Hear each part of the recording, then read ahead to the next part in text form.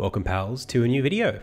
Today, I wanted to cover pixel art styles, particularly the kinds of things you should be thinking about when choosing a style for your game and the challenges that you might come up against as you're trying to realize that style. So, let's not waste any time and get straight into it.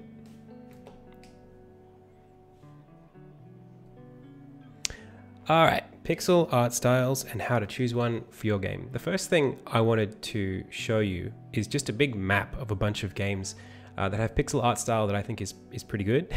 And I just want to talk about them basically. So here are a bunch of games that I think are representative of pixel art. Mostly these are indie games and they're quite modern. Some of them on the very far left are retro for the purpose of having the conversation. Now, these kinds of aesthetics were originally technical limitations of the hardware that the games were running on. And as that hardware improved, we were able to represent games with more colors until we basically could just do whatever we wanted. So we have names for these: 1-bit, 8-bit, 16-bit for like Atari, NES, maybe SNES level of fidelity. And modern games that chase these styles usually try to maintain some kind of relation to those limitations, whether it's just in the palette or in the resolution as well. Further down, I have more stylistic games, and I have two kinds of directions for this stylism. So bottom left, we have games that are minimal. They're specifically chasing a look and feel that's not based on those technical limitations, but has some sort of evocation of them. So limited palettes would be a good one, and very constrained forms, things like silhouettes for characters and just the way those characters are rendered being much more unique and constrained. That's what I would call like a minimal style. And on the other side, we have basically no restrictions, not even restrictions to 2D. So games like The Last Night and Octopath Traveller are, I would say, so futuristic in the way that they're made that they might not even be pixel art to some people. Of course, pixel art is still involved, but the use of things like post-processing, 3D lighting, 3D models, those things make a big difference. I think the way that I like to break this down really comes down to your objectives as a developer and what you're looking to use pixel art to achieve in your game. Pixel art has definitely grown in the last 10 years from something that was done to faithfully recreate or extend classic retro style games into a kind of brand of visual, I guess, language on its own that evokes something that is more handmade and indie. So let me show you how I kind of interpret these.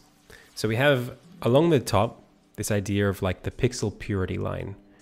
Games along this line are that more traditional style of pixel art, where as we move from left to right, we're increasing fidelity, but we're still treating pixels as pixels. As we move down into that modern space, we have more non-historic constraints or techniques that are used to enhance the pixel art or push it into a space that's more original. So here on the left, we've got fewer colors and fewer details by definition, just because that's the constraint. Moving into this limited space here, this more stylized space, we still have those constraints, but we're pushing them in different directions, making considerations to things like form, not because we have to, but because we want to. And that usually creates a more strong identity because it's more novel. On the right side, down the bottom, again, we're using technology to push pixel art into spaces it's never been seen before by adding and augmenting other technologies in with it. And on the far right, this is just your core pixel art, right? More colors, more detail, but still keeping in with the pixel art aesthetic. And of course, this is not an exhaustive list.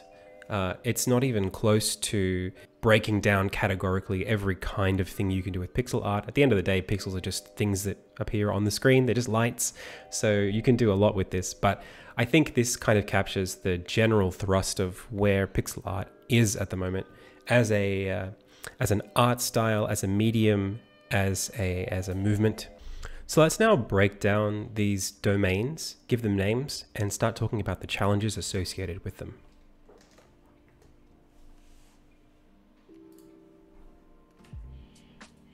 So, as we push games into different directions visually, there appear challenges that we have to face to kind of maintain something that feels cohesive and strong and like it has its own identity, depending on the direction we push it in. So I've given these names hesitantly. They're not really official names, they're just names that I've given them for the purposes of my analysis in this conversation. The names are retro, max bit, as opposed to high bit. High bit kind of covers all of this, but max bit is the idea of pushing it as far as you can go while still being faithful. Minimalist, and post bit, which is throwing the kitchen sink at the screen, including pixel art. So given this, there are kinds of challenges that appear based on these directions, based on these approaches. The furthest left, retro, has creative challenges, right? Because you have less to work with, you're put in a position where creating a strong identity for your game and just creating imagery for your game is more difficult. Characters have less that they can use to stand out, and there's less space for subtlety, right? Because you just don't have the granularity to do what you need to do. The minimalist space has more of a disciplinary challenge. So you're not really bound by the constraints of a small resolution or a completely limited palette, but you have to still impose constraints on yourself and maintain them across the use of the game for that style to actually pay off. Right, so there's self-imposed constraints. Then we have technical. So as we push higher and higher fidelity of pixel art, the way that you actually pull that off is totally dependent on your technique as an artist. So being able to actually render something that looks beautiful and is consistent, and to do that in a high volume across the entirety of a game is difficult, right? It's a technical challenge. And then we have technological. So it's a subtle difference between technique and technology, but effectively the difference is honing you and your hand versus honing your use of a multitude of tools in a way that's harmonious, right? You've got your chromatic aberration and your lighting, and you've got depth of field blur. How do you make those feel consistent in an art style? So I just want to fanboy a little bit about some games and how they deal with these challenges before we go into my sort of like critical analysis of the way that you approach the challenges. Of course, I think Shovel Knight is an excellent example of a game that manages to find a really strong identity that's still really retro. It's clearly taking inspiration from games like DuckTales and Mega Man, but it manages to push the forms of the characters and the way color is used in such a way that it just creates its own identity, and it's so recognizable and unmistakable. In the retro space, a common technique here is outlining to actually define these elements. You can see in Undertale as well, heavy use of outlining to actually create a separation between the characters and the scene. This is a very common technique, and it works well if you use a lot of black in your game.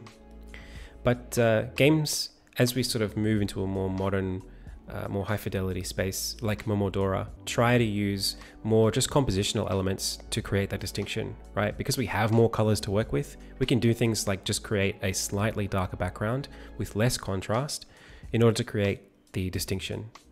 This is still a challenge, of course, and it's more down to the artist's ability to compose that image, but there's more space here to explore. Further down, as we sort of go into this more minimal look, we can see that we're still, in a lot of these games, trying to adhere to the idea of a palette. What tends to happen here is the use of negative space and selective palettes comes into play. So we can see in Blasphemous, the entire environment is basically this like washed out, sort of like grayish brown. And the two characters on screen are way, way brighter, much, much more saturated. It's not that the palette is necessarily limited. You know, there aren't just like 16 colors in this picture, and any different environment you go into might have lots of different colors, such that the overall game has like a quite broad palette. But in an individual frame, the expression of that palette is very limited and very distinct. There's a lot of contrast here between the foreground and the background, just with the use of color. Even Jump King, which I would say is a pretty messy game visually, maintains a really strong sense of contrast by doing the same thing, right? We've got a very kind of like verdant green washed out palette. There's green everywhere, but through the use of saturation and just selective color, we can see exactly who the character is and where they are, and we can see where all the platforms are. We know with quite a lot of confidence what we can stand on and what we can't. Shape here helps as well, square shapes versus organic shapes. Moving on to something like sword and sorcery. This is what I think is like mega stylized. Like, it doesn't get much more stylized than this. You can see there's lots of pixels here. This is like a very dense screen. It's probably like 960 by 640 or something like that. So there are a lot of pixels, but the details are very selective and very repetitive. The shapes here that we see, there are square shapes, there are round shapes, and we have our character shapes, which are these very thin stick figures with very square heads. This is something that's not really based on any constraint. It's totally just a choice, but the commitment to that choice is what builds the frame and makes this game look so unique. I want to note specifically like the way that these edges here, these square components, are repeated over here. There are challenges with this as well, of course, like creating frames that are too washed out. Now we can move over to games like Dead Cells, Fez, Celeste, and Hyperlight Drifter.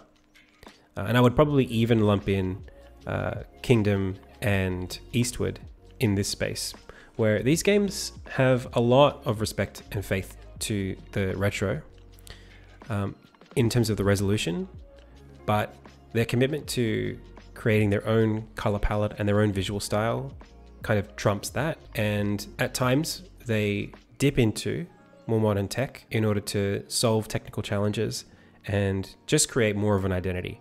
So in the case of Eastward, we can see this kind of like, it's almost like a scan effect, or it's like a shader over the screen that creates a little bit of that chromatic aberration. And the palette in general is just kind of washed out. It makes the game feel very classic, right? It feels very like chill because of those effects. There are also procedural lighting effects throughout the game as well. Again, a game like Kingdom, we can see this procedural water, and the lighting helps the game get that real feel to it. It's got a day-night cycle that's procedural as well. So the fact that the game, becomes brighter and darker depending on the time of day it is, and the colors change so drastically, can only really be done by employing procedural means. You couldn't really do this with straight pixel art. Dead Cells famously has a 3D character that's being sampled down into something that looks more like pixel art. This is kind of like a time-saving measure in order to keep the pixel art aesthetic, but reduce the amount of time committed to animation.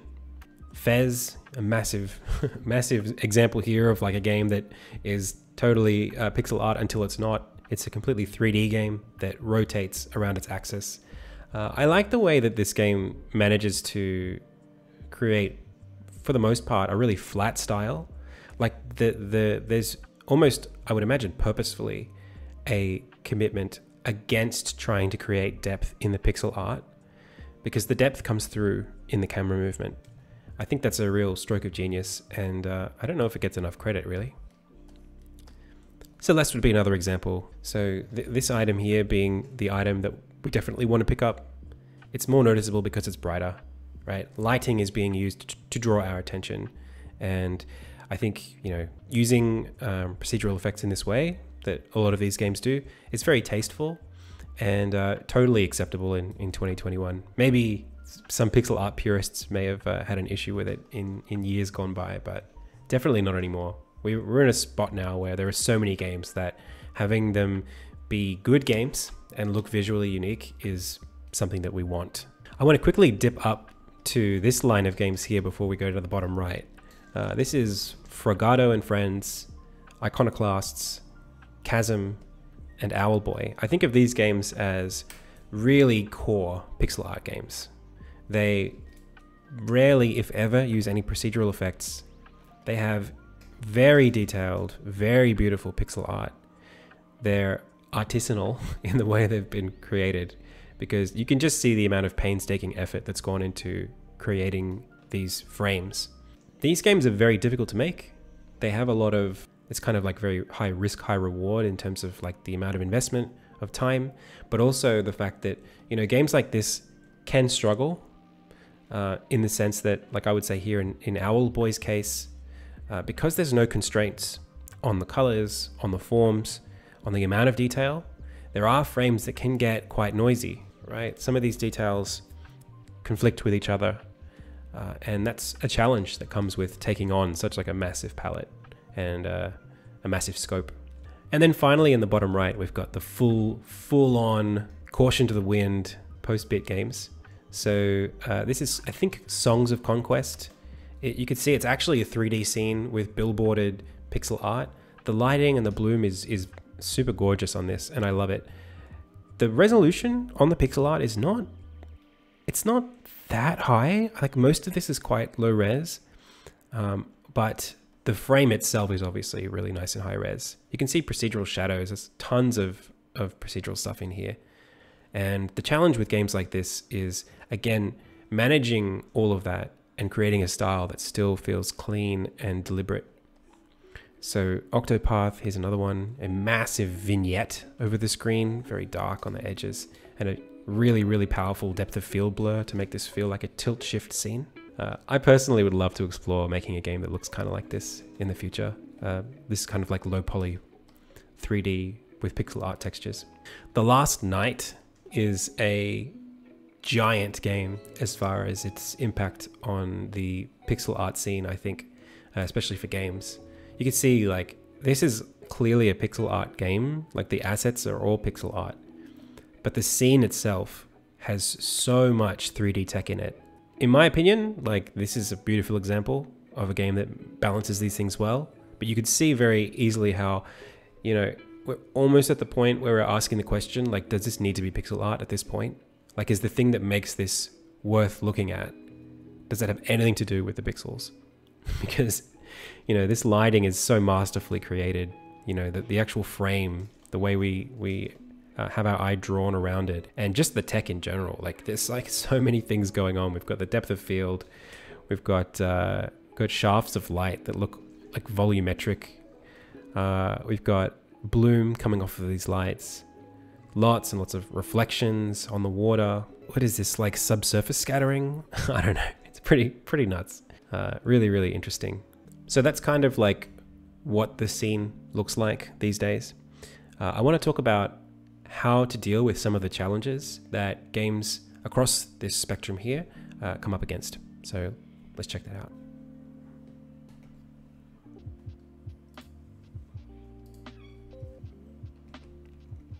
So the way I like to think about these challenges is in something that's called, well, I just made this up, creative boxes. So it's kind of like when we talk about thinking outside the box versus inside the box. In this little section, I want to talk about defining the boxes in the first place and how these different kinds of games, the retro, minimal, max bit and post bit games, how they actually define the boxes differently and the challenges that come up out of those.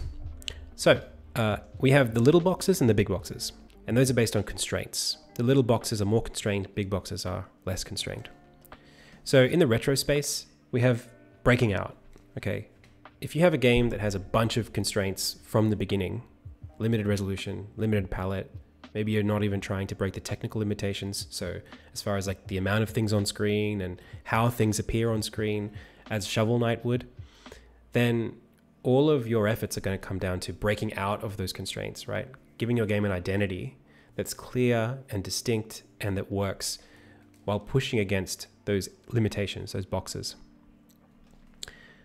On the minimalist side, rather than actually setting a bunch of constraints based on historic hardware limitations, you actually start with no constraints and you're trying to create them yourself, right? So the style is defined as the way that you've shrunk those sides of the box down into a smaller space. And this is the Swords and Sworcery approach.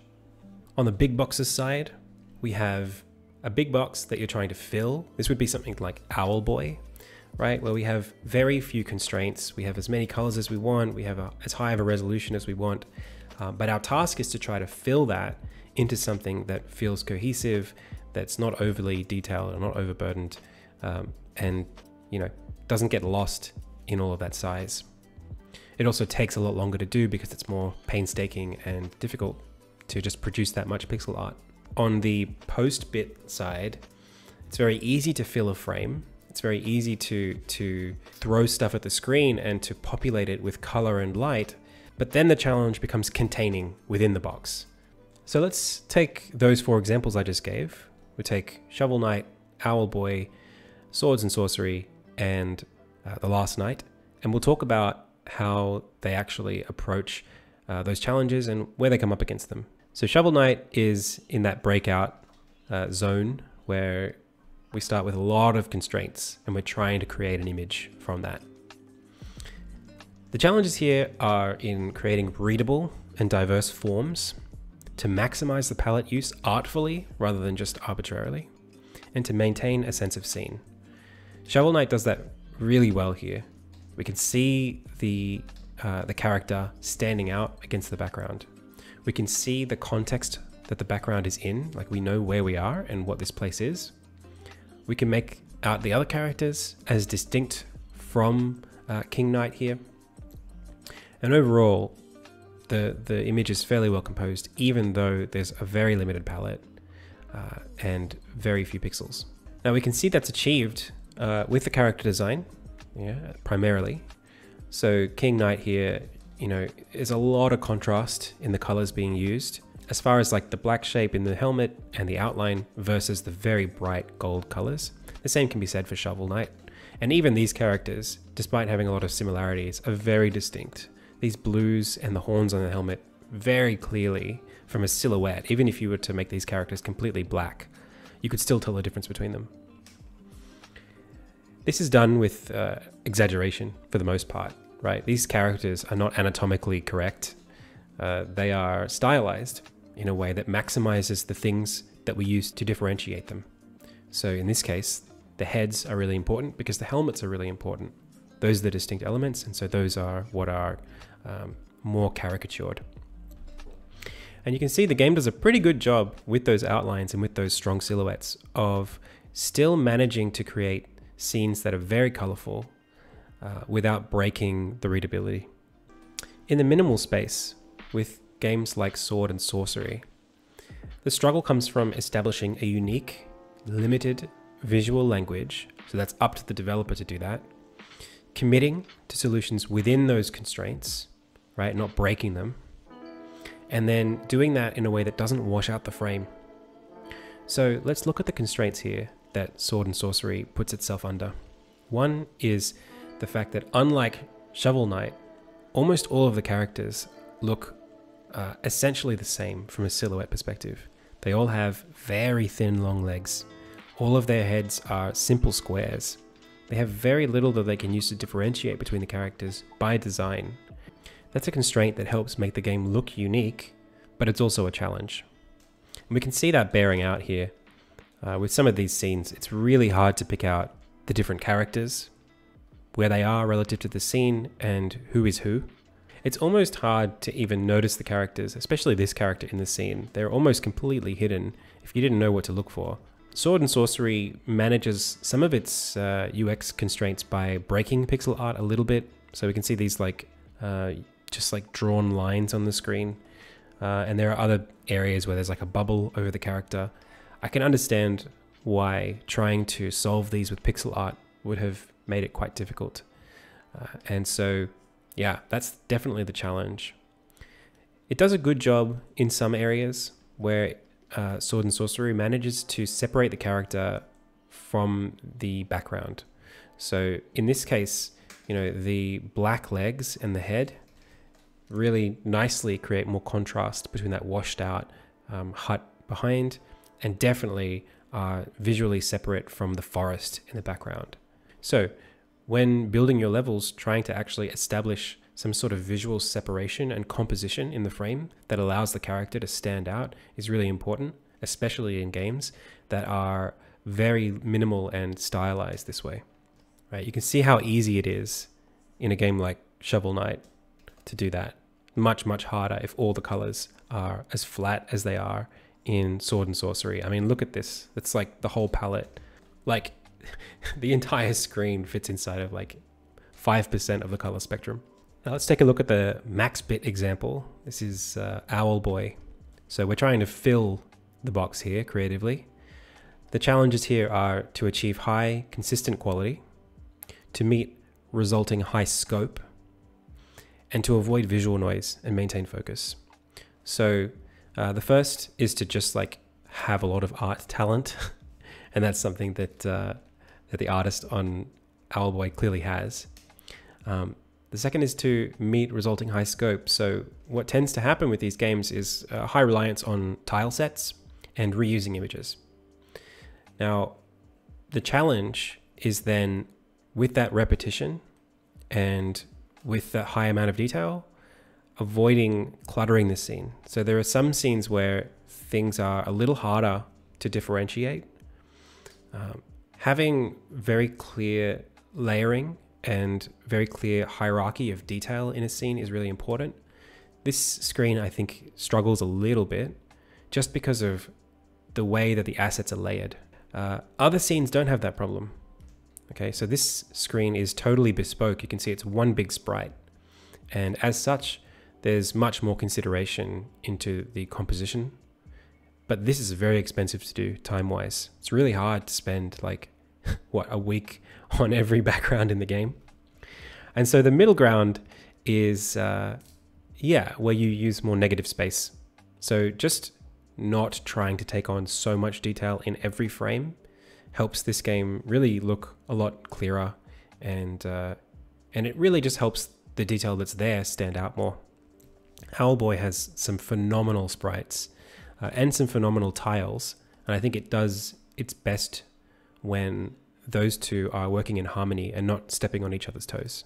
I want to also say, just before we move on from Owlboy, that from a technique perspective, it tends to be the case that relying on really blanket techniques like outlining is something that artists in this space tend to try to avoid. You can see here there is some outlining on these characters, but it's what we would call sellout, so selective outlining, where the colors that make up the character are interspersed along that outline to try to soften it and break it up.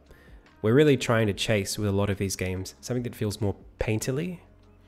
And so achieving a sense of contrast without using obvious techniques, that's oftentimes the goal, even if the contrast is still an issue. There's an objective there to make something that's still beautiful in every screenshot. And so it can be difficult. And then finally, with the post-bit games, we have the struggle to contain within the frame. Okay, so we're trying to balance here retro and modern techniques. We're trying to do that to build clear frames, and we want to do it in a way that feels purposeful. So I think The Last Night struggles in some cases. The game's not out yet, I should say, but as far as the screenshots go, it struggles in some cases to actually justify the pixel art and to build a frame that allows us to appreciate all of the time and energy that's been put into it. Here, I think the spotlight is, it's quite strong. There's a lot of that smoke and lighting. There's a lot of rain. There's a lot going on here, and it's hard to appreciate what's happening. The Last Night is a gorgeous game, and it's not really my argument here that the culmination of all these techniques lead up to something that doesn't look good. But I think the value of it being pixel art is something that, I don't know, I wonder, like, if this was just high-res 2D imagery that was just, drawn by hand or vector art with all of these lighting effects, would we appreciate the fact that these were pixels, or would that really change the way we experience the game? I don't know, but I guarantee you there are hundreds of games out there that have all of these effects and don't look even close to the way that The Last Night looks. This is such a masterful combination of effects. Even this like bokeh in the background for the lights. I mean, it's very difficult to capture all of that in a tasteful way.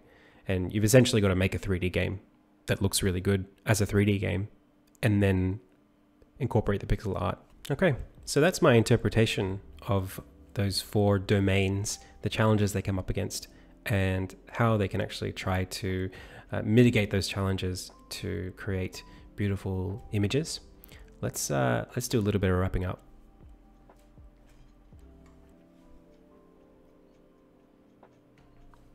So, across the board here, we can see that the aims of any artist looking to establish an art style for their game using pixel art will always be looking to primarily create a strong image, right? All of these challenges we've been talking about and the solutions to those challenges hinge on the idea that we're working towards something that reads clearly, that the players can understand, and that has a distinct look. If you're trying to approach one of these art styles or some combination, your goals should always be to work within your means as an artist.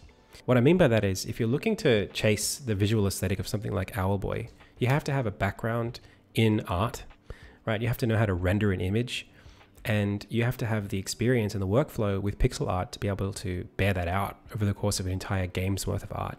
Likewise, if you're working on something that's going to be mixing in 3D or using post-processing, it's worth appreciating how those interact with the pixel art and working with them in a way that's harmonious rather than just throwing them in.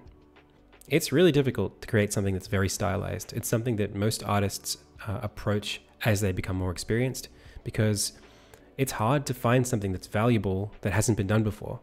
And hopefully, having watched this video, you'll be able to have the confidence to work towards a style in a way that doesn't massively increase the time and reaches something that actually adds value to your project. Thank you for watching, and I will catch you in the next one. Hey pal, thanks for watching, and thanks most especially to the patrons and Twitch subs who support this channel and my game dev project Insignia. To find out more, click the links in the description below. And if you like this video, tell YouTube by clicking the like button, and then YouTube will tell me, and then I'll make more videos. That's nice. Thanks again, and until next time.